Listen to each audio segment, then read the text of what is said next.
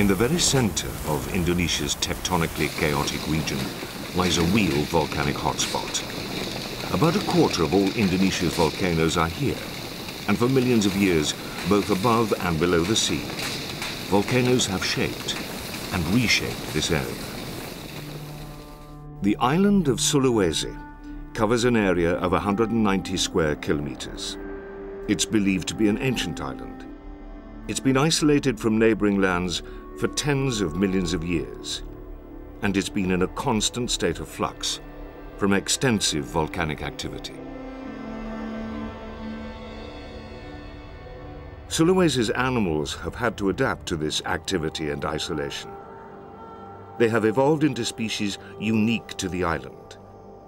Apart from the ubiquitous bat, all of the animals that live in the forests of Sulawesi are found nowhere else on Earth.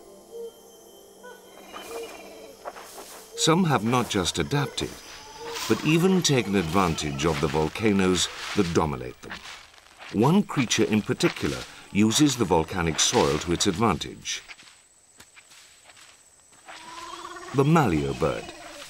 It uses the heat of the island's volcanoes to incubate its eggs.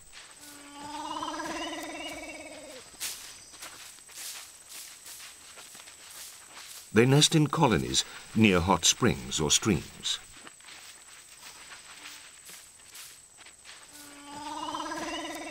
The eggs are huge, 5 times the size of a hen's egg.